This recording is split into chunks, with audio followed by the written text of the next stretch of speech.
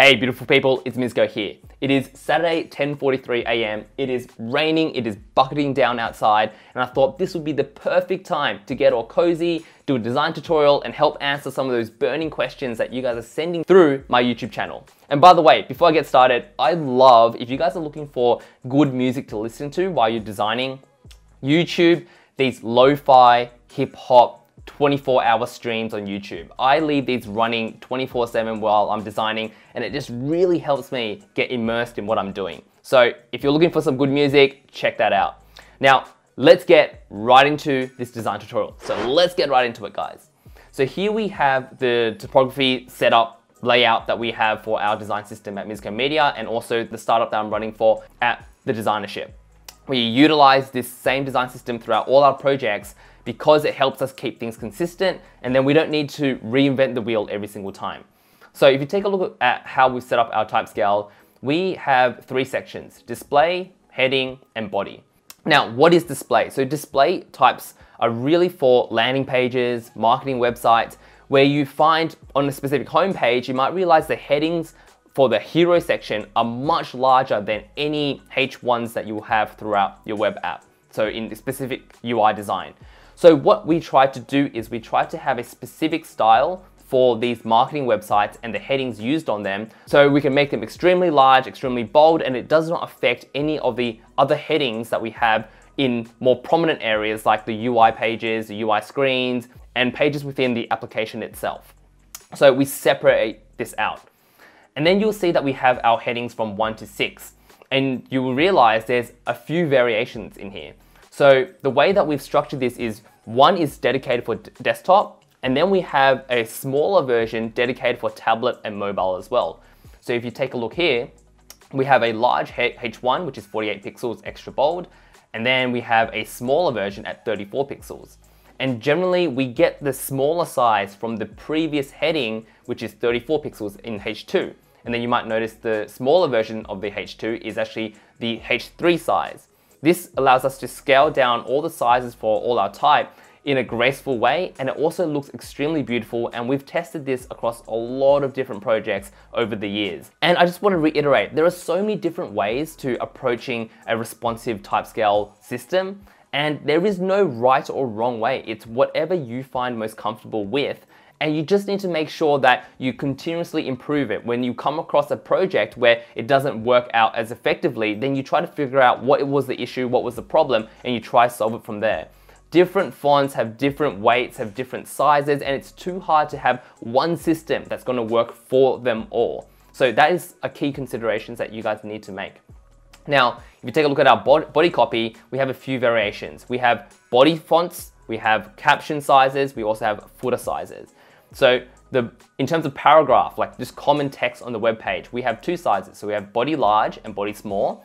Generally, you want to work with 14 pixels or 16 pixels. These are the most commonly used sizes, and there's no reason why you should go reinvent the wheel. So keep it to 14 or 16. Then you have the captions, which are generally just little bits of captions that you use throughout the website. It could be little tooltip text, it could be little helpful tips that you put underneath an input field, things that you don't really need to bring too much attention to. Then you also have the footer text. These are just really minuscule types that you might use here and there, maybe in the footer for terms and services or its privacy policy, things that you really don't want to bring too much attention to, and they don't really require a lot of attention. So now that you understand how we've created our very own responsive type scale, I'm going to show you guys how to use this in a real project, okay? So let's head over to the right-hand side here, and I've created a conceptualized homepage for a website, right? You land on this homepage, it tells you to gently smash that like button. You're obviously going to smash that like button because you enjoy this video, and then you've got some value props underneath. So you've got, the reason why you should smash is great videos, no bullshizzle, and I want to support Mizgo. So these are the reasons why. Now, what you want to do is when you want to bring this content over into the tablet view, this is what I'll do. So obviously you'll copy and paste it over, and I might just copy and paste this one over just to illustrate what I mean. And you might think to yourself, okay, well, in this project specifically, or on this page specifically, the size of the type actually looks fine. It doesn't really look excessive. There's a lot of breathing room, it's great, it doesn't look cluttered, and it's perfect, right? And then once you're happy with a tablet, you might move everything over to the mobile view. And then that's when you start to realize, oh, that font is a little bit too large for this screen. And you might think about reducing that type size. So simply what I would do is I would push that down by 1. So if it was a H1, I would push that down to the H1 small, which is really the size of the H2. But the reason why you don't want to make a H2 in your design is because there are semantics when it comes to how you should label and how you should structure your headings in HTML. And when you have a H1, right? When you have a H1, you are telling Google this is the most important text on the website. So what you want to do is you want to tell the developers that this is actually a H1 with H2 styling. You don't want to make it a H2 because that will tell Google that this is the second most important title on the web page. And you want to make sure you get these right because when you start to work on larger projects, SEO comes into play, and this is one of the reasons why you need to create a smaller version and not just leverage the H2 in your design system, because that will confuse the developers. So what I would do is I would select the H1, make it the small version, and I would push the button up. And you might realize this is the H3 large. I would actually make the H3 small version, which is ultimately the size of a H4, but we don't want to do that. We want to make sure it's the styling that we want to inherit. And then we want to make the paragraph large and we want to make it small. So generally, you can see that it's really as simple as that, but don't get too excited. There is still one issue that you will need to think about as well. So as you can see here, let's just quickly fix that up and let's just fix up that spacing up there. So to reiterate, guys, once you've set up your type scale, then you need to make sure you create the smaller versions of all your headings. And then you want to make sure that you have smaller versions of all your body copy typefaces. Then you want to make sure you have smaller versions for all the body variations, your paragraphs, your captions, and your footers. Now, once you've got that set, that should really help you start to think about how you make a graceful and responsive type scale for all your designs. But one thing that you need to consider now, when I show you this, there's bound to be a time where you might be working on the same website, but one of the pages has a very long title, and this is a very common occurrence. So in the previous example, it is absolutely fine for you to leave this as a display font without actually telling the developer that we're going to downscale the type sizes for tablet. But then once you come across another page that might be a little bit large for the tablet, so let's move this across.